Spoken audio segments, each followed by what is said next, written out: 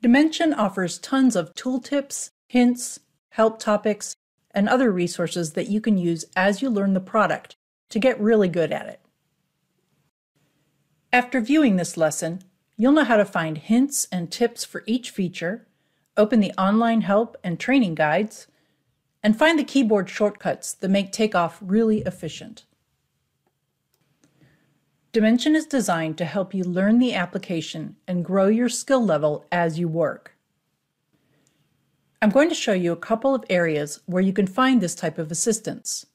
Now, if you haven't yet opened Dimension and started a project, don't worry about getting into the software yet. This is just so you can see the different help features.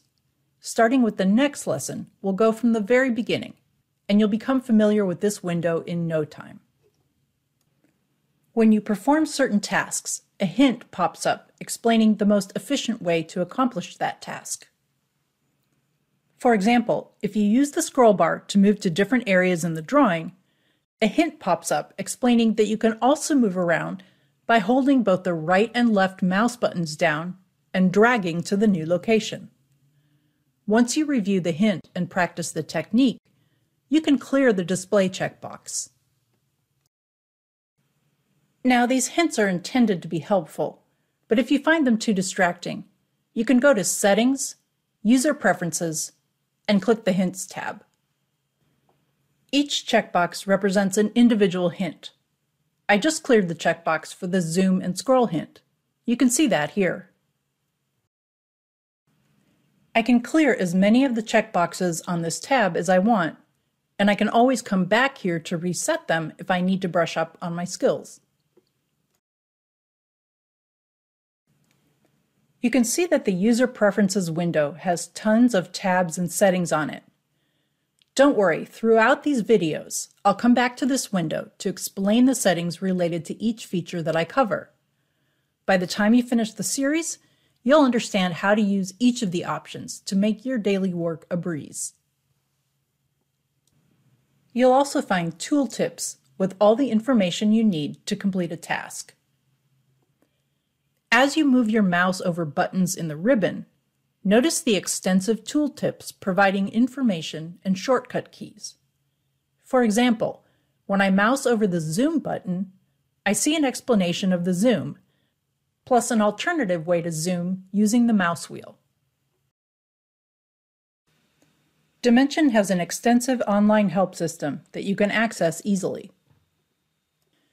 I can click the green question mark in the upper right, and then click a button or an option in the toolbar to go to Help. For help in areas other than the toolbar, I can press F1 to open a help topic relating to the window that I have open.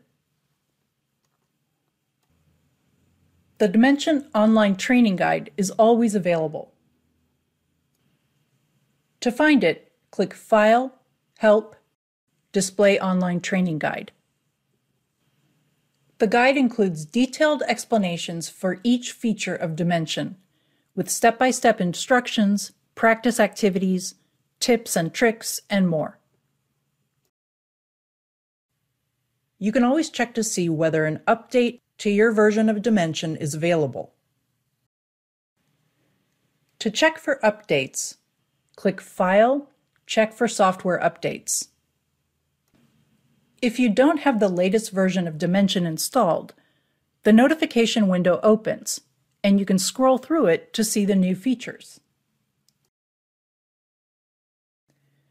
If you work with a team of estimators who all use Dimension, be sure to coordinate with your system administrator before installing any updates.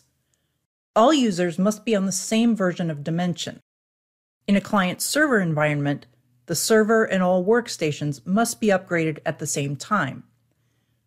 Even in organizations with multiple standalone installations, all users should stay on the same update so you can export and share data without any problems. If you're ready to install the new version, click Update. Otherwise, just close this window.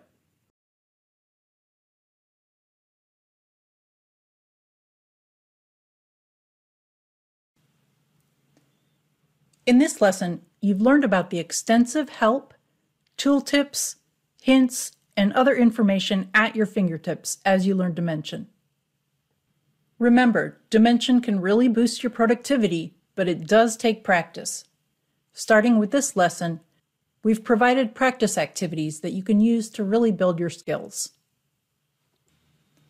You can find the activity handout in the Resources section of the course window on Sage U.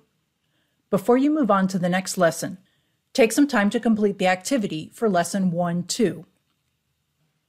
Thanks for viewing this Anytime Learning video.